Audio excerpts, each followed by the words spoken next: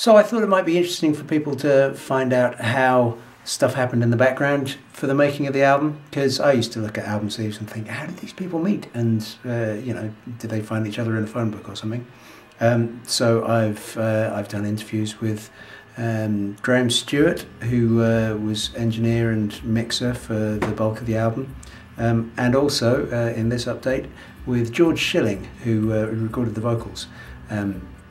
So I thought we'd find out how that came about, and I started off by asking him how we met. We have a Canadian friend in common. Yes. M. Greiner. M. Greiner, of course. Yes. I remember going out for dinner with you and her in Oxford one evening. Yeah. Was that the first time we actually met? That was indeed. Well, yeah, because when you said that, I was thinking because you have obviously quite a connection with the Radiohead chaps, and Fiona was their chef for it as well. So I was sort of thinking, well, was it because of Fiona cooking for the radio? But it must have been before that. Probably. I think our first professional collaboration was probably when I mixed one of the Dive tracks. Then you brought Andy over here once I built this. Yeah.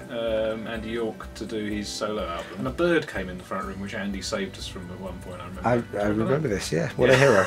That came down the fireplace. Yeah, it did. And you and I sort of cowered in the corner, and Andy, being the calm, brave one, gathered it up and put it out the window. Yeah, it's an album I'm really proud of.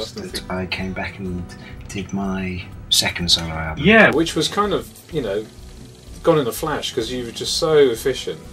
Obviously, it was because it was your money. You had it all planned down to a T. You know, every minute there was not a second wasted, was there? You came and sort of just nailed everything, and I was just sort of in a haze of trying to keep up, really, and trying to make sure not too many things distorted to you. How then did you come to be involved in my latest album? You were working with a female singer at that point, Jenna. Yeah. And then I think you subsequently sent me some of the sort of rough mixes and tracks to see what I thought of it. And I sort of thought, well, it's very, very professional, and she's a fantastic singer, but it somehow missed the sort of genuine feel of expressing the emotions of the lyrics, which I thought, you know, you've written them, you should be doing them.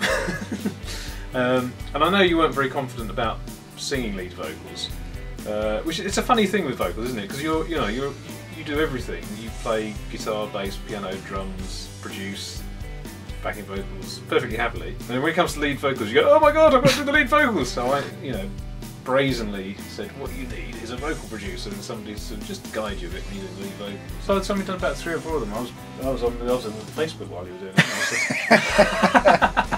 Because you kind of knew what to do by that point, I think. But it's a funny thing, I think it was almost like you were trying too hard. And that's often the case, I think. You know, you're sort of trying to think, I've got to sing this. And I had that with a few folk around that time. I was working with a few different singers who were doing the same sort of thing. They were sort of trying really hard to do a big performance, you know, and acting it. It's like not doing too much, not trying too hard. Sometimes, you know, just the music is enough. But I think it's great. I think it's done it really well.